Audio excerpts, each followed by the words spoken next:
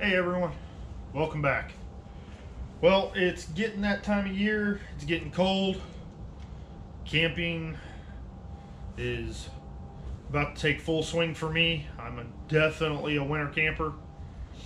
Uh, so, years past, I've been using everything from a buddy heater to nothing. So, I decided to finally upgrade. I've upgraded to the Vevor, I believe is how you pronounce its name. 8 kilowatt diesel heater. I know nothing about it. Yeah. So let me show you a little bit about what we got here as far as I know so far, and then we'll get into trying to figure out how to set it up, give it a run, see how that goes, and then I've bought some metal that I'm going to try and make a bracket for it to sit on the tire throughout the night so it's not on the ground, anything like that. But we'll play it by ear, we'll see how it goes. So let's have a look. No big surprise, this is the heater. It's all self-contained. Your fuel tank's in it, the heater, everything's already plumbed for the most part. It comes with a handy dandy digital display. It also came with a little remote that I have set down somewhere and have no clue where it is. I'll show it to you once I find it again. Where the hell did I put it? I don't know. Anywho, you also get your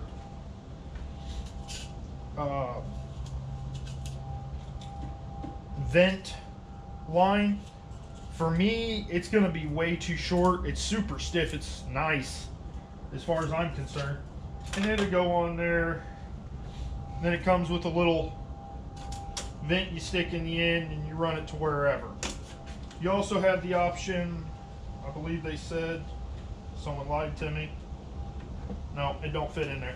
So minimum, if you just want to run it in, like, say your garage, not in necessarily a rooftop tent or something like that, because this thing, it's going to heat my shop for me.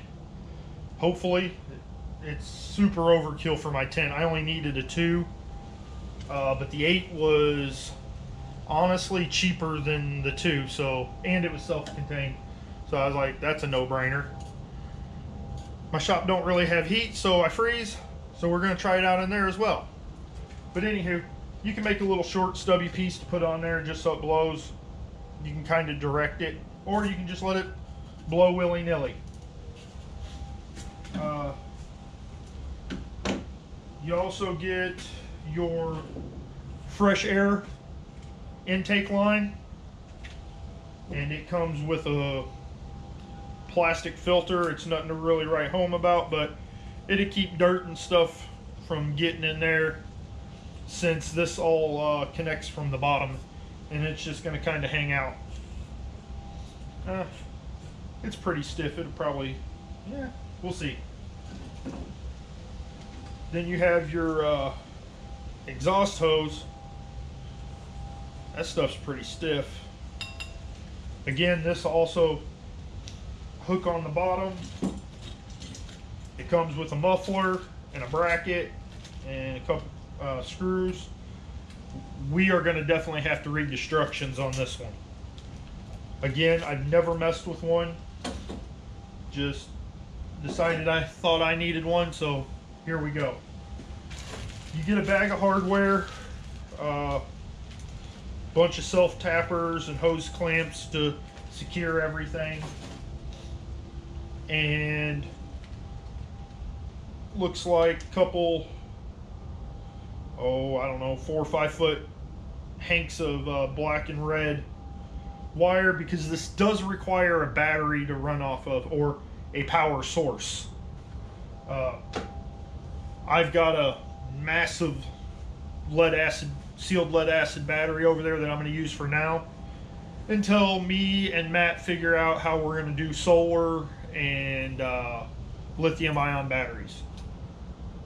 so let's take a look and read some directions and get to it. Okay guys, so let's get in here and see what we can do. We're gonna flip this over here on its side. Find us a couple hose clamps. Just go ahead and dump everything out. Sorry. Dump everything out right here. Make a mess, why not? Oh, look at that. Those are gonna be an 8mm. I'm pretty sure. Usually are.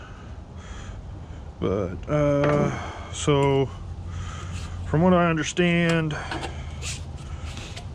we need to find a hose clamp, put it here. God, that's gonna be god awful to try and put a hose clamp on that right there. Alright, we're gonna try it. Let's see, through here, it's gonna need to go something like this, maybe.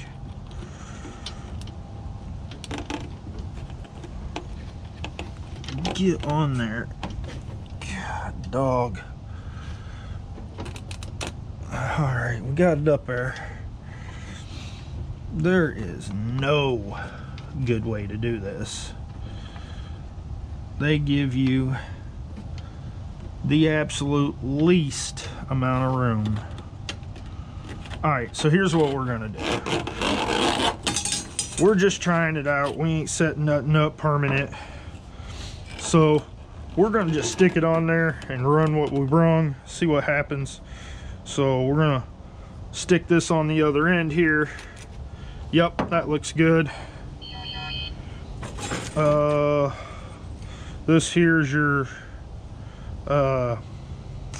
exhaust piece. We're gonna just say, you know what, here you go, boop. But we got to get it to go on there. There it is. That's nice and stiff. Oh gosh. Well, that ain't gonna float anywhere, that's for sure. We'll get it bent up a little better when I get the whole system designed and figured out. Maybe this video, may not. The end of that's all boogered up. That's for, oh, okay. There we go. Hey, look at that. We're one of them big boys. We got a stack. I mean, it's a diesel, right? Might as well have a stack on it. All right. Let's make a little bit of room here, if we can. This. Yep, that looks good. That one we might actually slide the hose clamp on. See how big of a pain that's going to be. Because nothing's wanting to work right, you know. That's how it goes though. First time it's always a pain, but this seems like it's going to be a pretty good little heater. I mean, let's be realistic. I mean,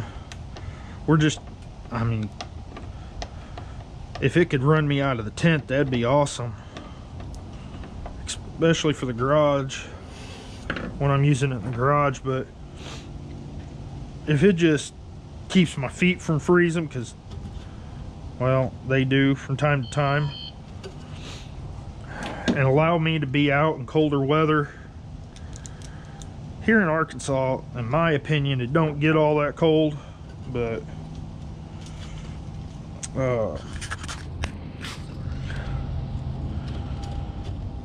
at least not like it did when I was stationed in Colorado. But all right, there's that. Put that on there.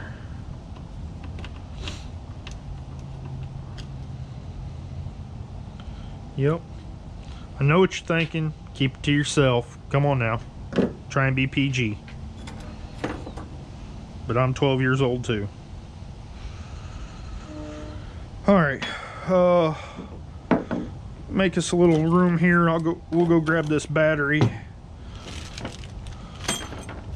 and throw it on there and see. Okay,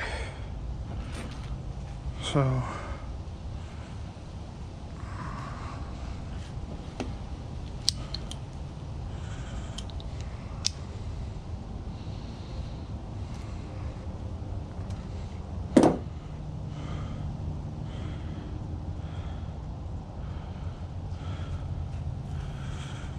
for right now, I'm just gonna strip the end of these back and attach them to the back of it. I'll put regular connectors on it when I figure out how everything's gonna be set up for sure. And I can shorten these wires and whatnot.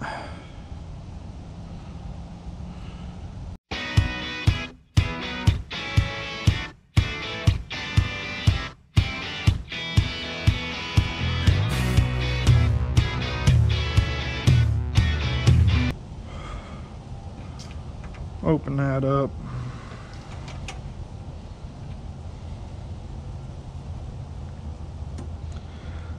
That seems legitimate.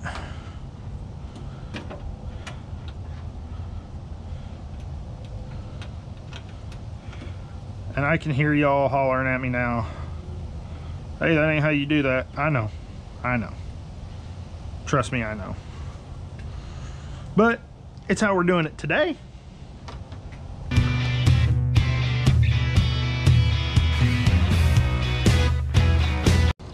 We ain't gonna fill it all the way full. We're just gonna put some in there, just enough so we can make sure it works and whatnot.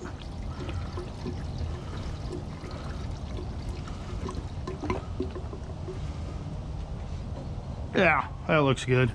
If it ain't, we'll always thought it was. All right. And again, I know it's a gas can, not a diesel can, but I don't own a diesel can. And I ain't buying one. I'm cheap. So we're going to use that one later on my paint it, so I know that that's only diesel, and it'll work until it don't.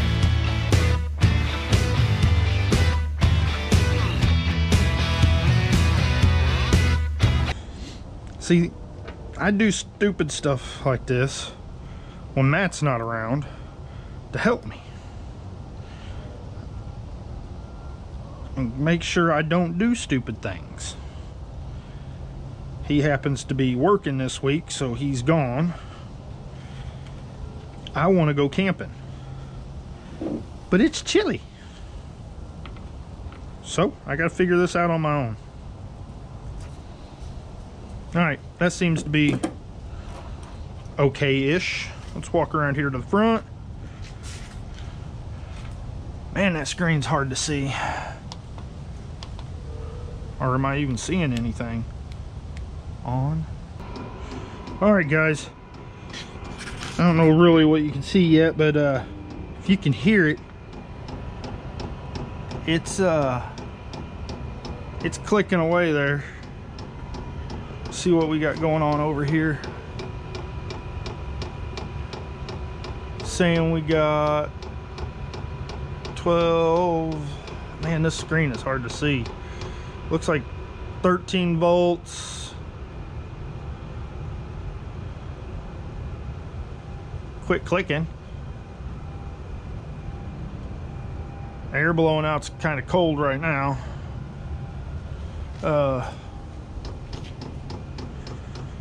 Yeah, it's heating up. It's getting going. So we'll let it do that for a minute, and I'll holler back at you.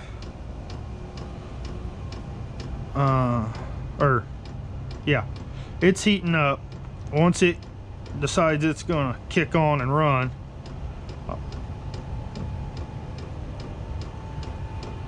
oh, never mind. There it goes. There it goes. She's doing her thing. Oh yeah.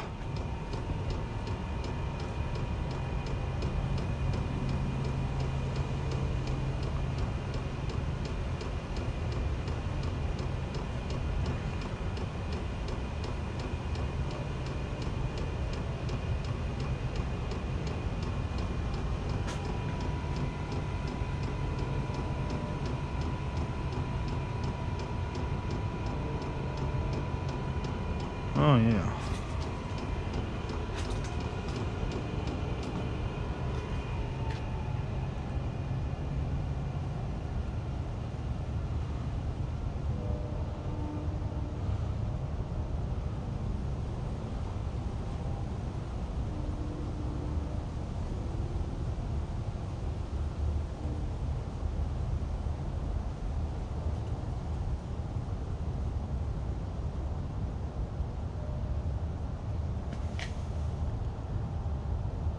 E10.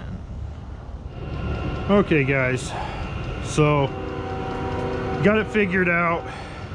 I got an E10 error code.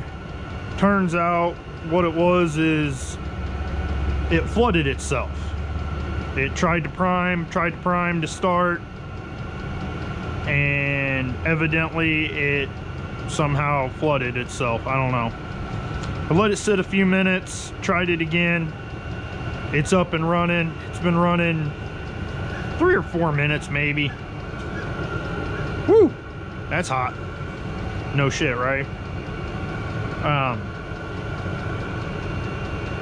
The heat coming out of the vent, it ain't super warm yet, but it's not half bad. What do we got her on here? 6. That's as high as she goes. But the airflow's significant. I mean,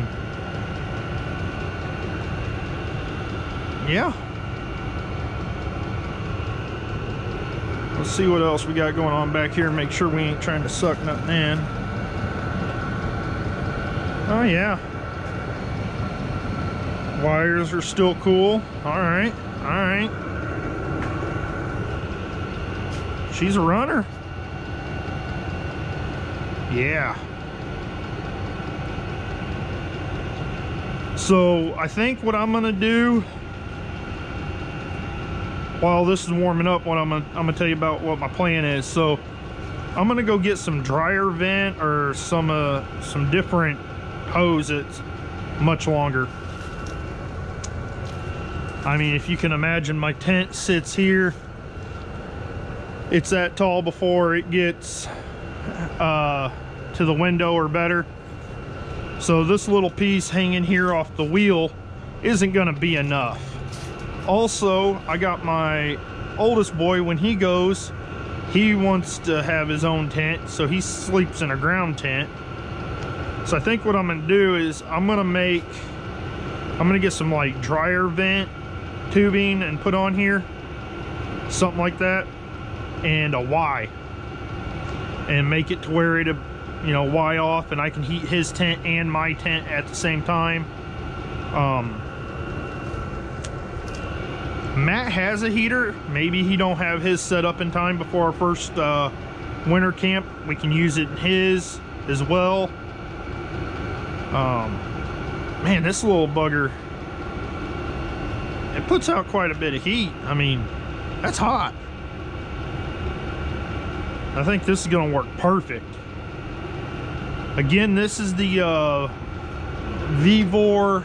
I got the 8 kilowatt. That looks nothing like what I got, but whatever. It's a Chinese diesel heater, you know. None of their pictures in here even look like what I got, but that's all right. We don't care. Make sure this remote works. Let's see. Yeah. So I know it's real hard to see, but you can see we got 14 volts. I gotta figure out how to turn up the brightness or something on this thing. It's hard to see, but that says heat level 5. Give her a little clickety clue. Yep, she goes all the way down by remote. All the way up. That's gonna be nice. I ain't even gonna have to get out of the tent and turn it on and off with this. Yeah, that's gonna be real nice. All right, let's go ahead and we know it runs, so let's shut her down, if it will.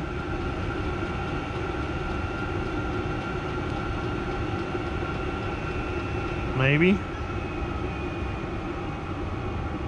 There it goes. You gotta press and hold the off button. All right, you know that. Okay, yeah, says off right there. Alrighty.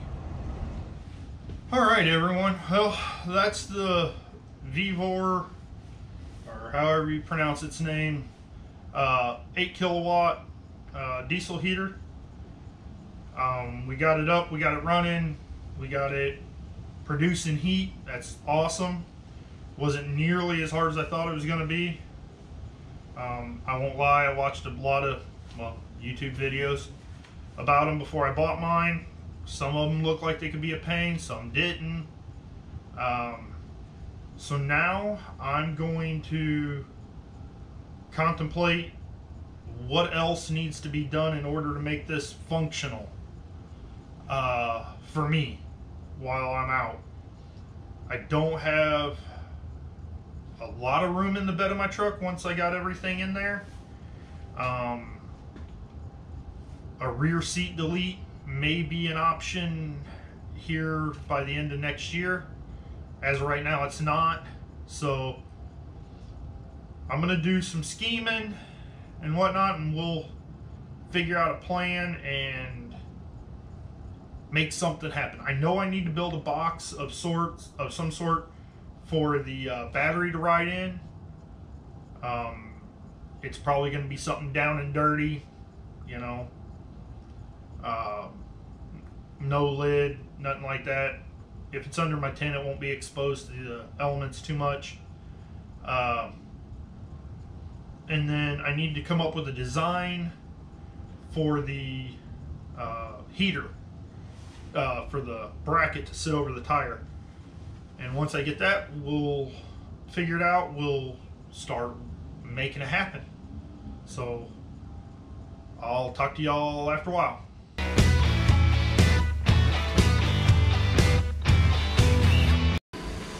Hey y'all, it's been a couple days. Life happened, things came up, had to take a little time away. I did finish up the base for the heater. We still got to make the straps and whatnot that are going to go over the tire and hold it in place. It's not the prettiest thing in the world. I did my best. I'm learning to weld. I'm happy with it. It was a great project or this is a great project for me to get a little more welding experience before I start doing stuff that's super structural or anything like that. I like these little projects. They're confidence builders. My welds aren't pretty, but as they say, a grinder and paint makes me the welder I ain't. So I'll bring you in and show you what we got going on, and we'll continue on.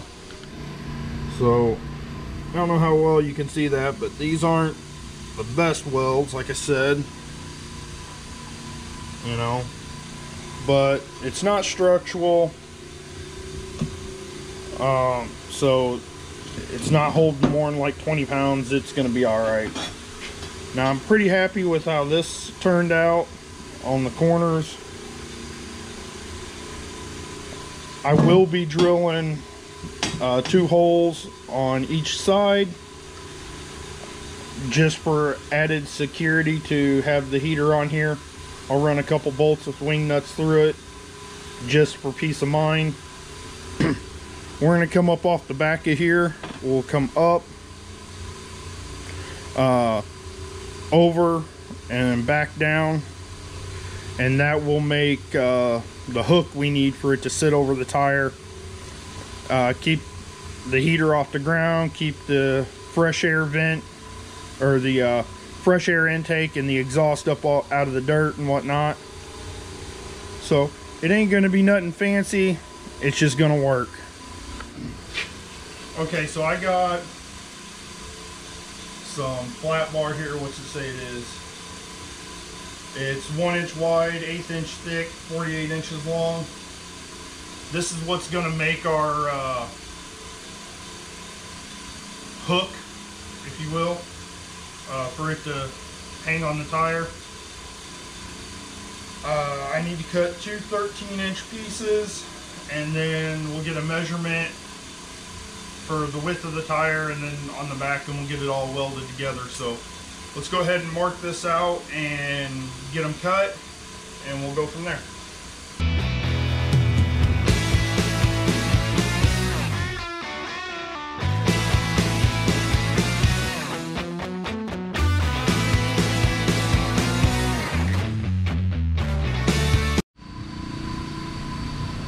Alright guys, so here's my plan. I'm going to just stick these back here and give them a little weld. And it'll be something like so. And we'll keep moving on.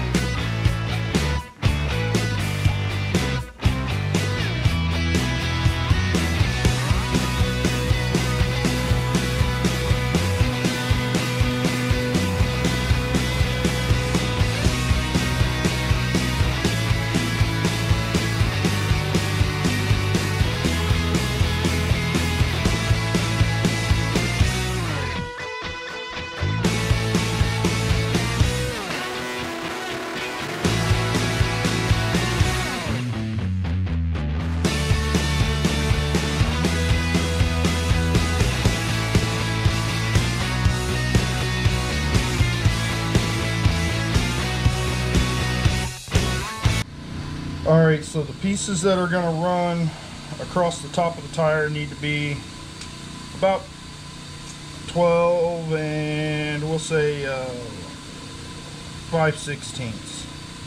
Seems like a good even number. I want it to be snug, but not so snug I can't get across it, so we're going to try there.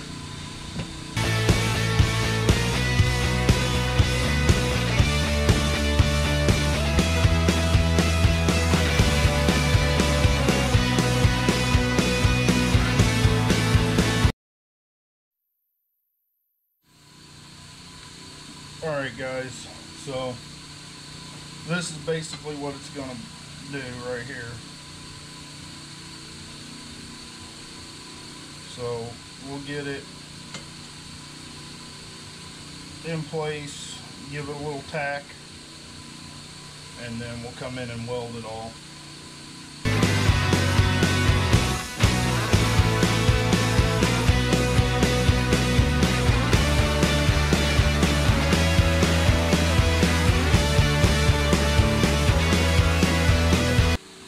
Okay guys, so I went ahead and welded these off camera.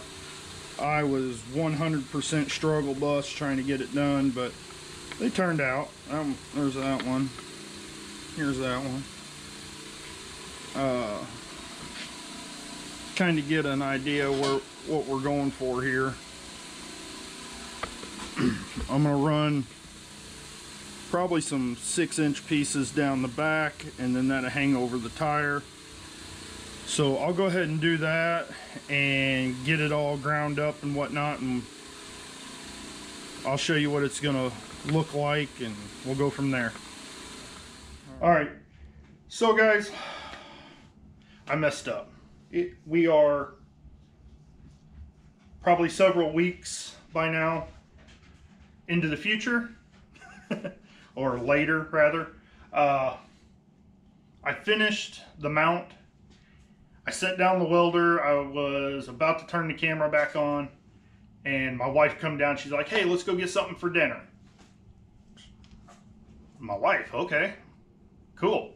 So we took off, we went and ate, whatever. I totally forgot to shoot the end of this video. So we go to edit the video, get it up, you know, on the tubes, and Matt is like, hey man, you forgot to finish the video. So here we are. I finished it, and it sat around for a little while and whatnot, and I got to look at it with some fresh eyes. It looked like a 7-year-old who just learned how to weld got a hold of it. I ended up tearing it back apart and doing things the right way. So let me show you what I got, and I'll explain a little more. All right. So here it is. It's nothing fancy by any means. It does hold it. There's a few, well, I say a few. There's a modification I want to make. I want to put some sort of standoff on here. Over the weekend, I actually used it, and it hangs a little lower than I wanted. And instead of redoing the whole thing, I'm going to just put some standoffs on it. But it does work in the form it's in, and it's great. The reason I had to re-weld it is because these things were cocked in. Instead of making this whole piece here and then welding it on, I do more wood, like construction stuff. And I started with the long piece, as you guys seen, and tried welding it together that way. It was wrong. I'm learning. We're all learning, so no big deal. I got it fixed. It works good. Still needs to be sanded and painted, but it works. I'll get to it when I get to it. All right. So guys, like I said, you know, I made a mistake. It happens, but you know, what are you gonna do? Learn from it, move on. I think that will be about it for this video. So thanks for watching. Come back and see us next Friday.